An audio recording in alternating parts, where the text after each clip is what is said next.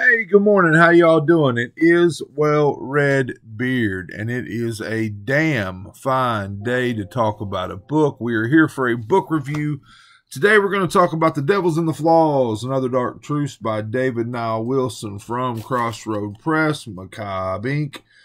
First of all, killer title. Love the title. The Devils and the Flaws, Another Dark Truce. That is a badass title. Now, I came across David Niall Wilson, Crossroads Press, when Silver Shamrock went under, leaving a lot of authors that I like and respect kind of in the lurch. I mean, some of those people, their books had just come out, within the last month. And when that happened, I noticed that Crossroads Press stepped in and gave a lot of those books a home very quickly. Now, I don't know much about the publishing industry, but that felt like a really cool thing to do. Like, I mean, don't get me wrong. I know that Crossroads was getting some hella good books. One of them, Sunrise Alice, which I read earlier this year by Jeremy Hepler. I mean, I absolutely loved that book. So when it was rehomed, I was really happy. But there were others too. Like, I think they got Brendan LaFaro's Noose. Wait, yeah. Is that right? I think. No, not Noose, but which I think they did. No, they didn't do Noose, but they did. They picked up Brendan LaFaro's book, and I'm drawing a blank.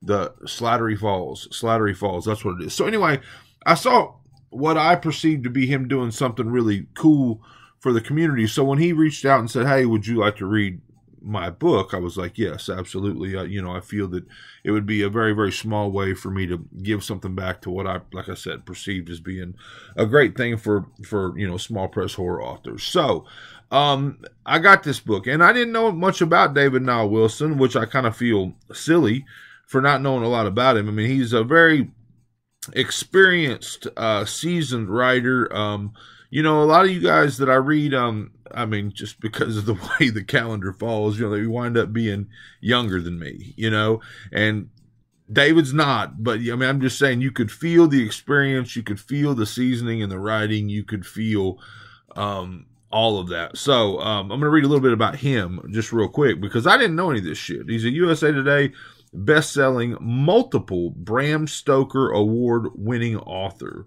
of more than 40 novels and collections. He is a former president of the Horror Writers Association, and he's the CEO and founder of Crossroads Press Publishing.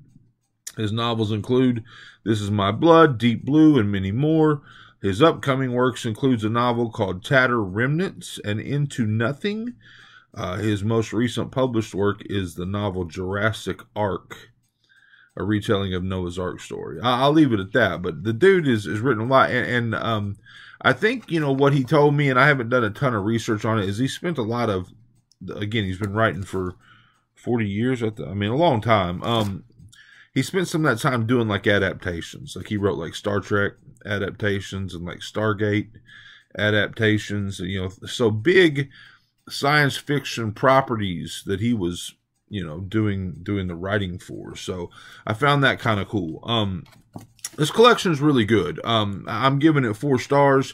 I really like the book, and David knows because David's followed really closely along with my shorts on shorts. There are shorts on shorts up for every story in this book, so go check those out. We'll pull those together into the Devils and the Flaws playlist at the end of this. But some of the stories were abstract.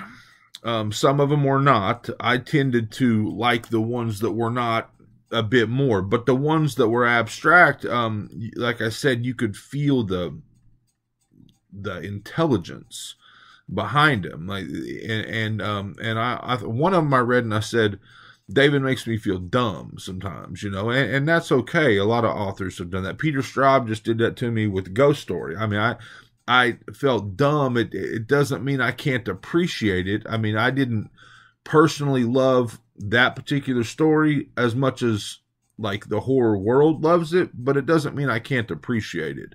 So I guess what I'm saying is, like, even the stories in here that I didn't like as much, I was able to, really appreciate. So, we're here to talk about my top 4. And if you follow the shorts on shorts, it probably wouldn't be too hard to guess what those are. And I'm not going to go too much into each individual story, but the stories that I loved in this book, I really loved. Now, honorable mention real quick, there's a story in here called The Last Patriot that I really liked. It's about, kind of like one of these QAnon type guys, conspiracy theorists that makes a plan and tries to follow through with the plan. But of course, he kind of comes off as a bit of a bumbling idiot, like from the get-go. Like, he wants to do this thing, but he wants to like write like a comic script for it while doing it. And but what was cool about the story is after he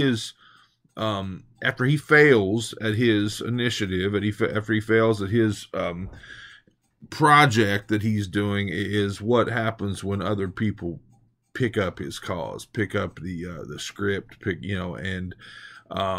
and there are people out there like that, man. And that part of it was kind of scary and freaky. So that's an honorable mention. But my fourth favorite story in here is Interred, and it is about a man that has died, and he is getting ready to be buried with his wife and daughters, who were buried there long before he died, because he killed them.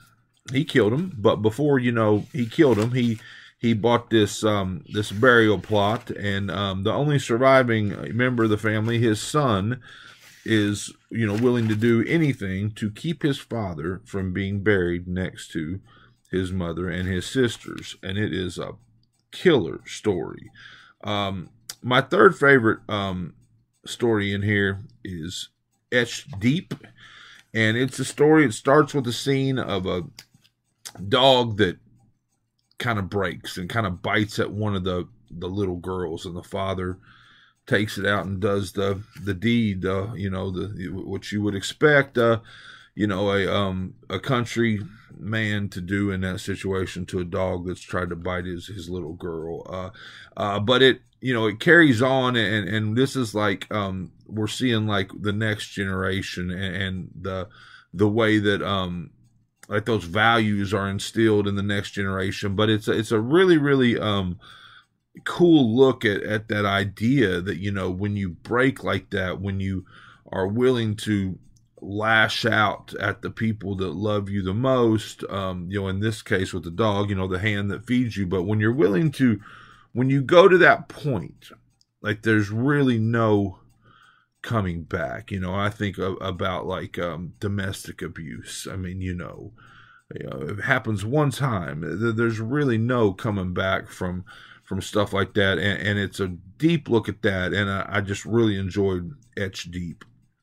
My number two favorite story in here is Slider, and it is baseball horror, and I didn't know that I needed or wanted baseball horror, but it is a awesome story about a baseball artifact. It's about a ball that killed a man live in the game. It was pitched, it was hit right back at the pitcher, hit him in the head, killed him on the spot. And so it's got this baseball collectability, but also this creepy objects of death type collectability. I guess there are people out there like that, and so it's all about the ball, and it's all about the story behind the ball, and it's a cool story. And I think I said when I read this, I've never said this before, but I know Stephen King loves baseball. He's co-authored books about the Boston Red Sox. I think Stephen King would really love this story. It's called Slider. So my favorite story in the book is You Are Just Like Gods, and it's about a young man climbing Mount Fuji, and it's all about generations, the legacy his grandfather left and his father, and trying to live up to his father's expectations. And he's climbing Mount Fuji, and of course Mount Fuji is surrounded by the sea of trees, the suicide forest, but it also mixes in all this I don't want to say Japanese culture, but you kind of like Japanese traditions and stuff. And it finds a really cool, I mean, I'm not a huge fan of haikus. I've always said that, I don't like rules. Like, I mean, because what you've done with the haiku is you've taken a thought, but you've had to force it into something. And I don't like the idea of forcing it into something. But anyway, this story, you know, is a fictional story that uses haikus throughout it. And I found that really cool. Like the usage of the haikus through this story is really cool. And again, that's called You Are Just Like Gods. It's a Mount Fuji story. I love stories about the suicide forest, but, you know, Mount Fuji, I just had a lot of cool aspects to that one. So, that's it. That's my, my top 4, Interred, Etch Deep, Slider, You Are Just Like Gods.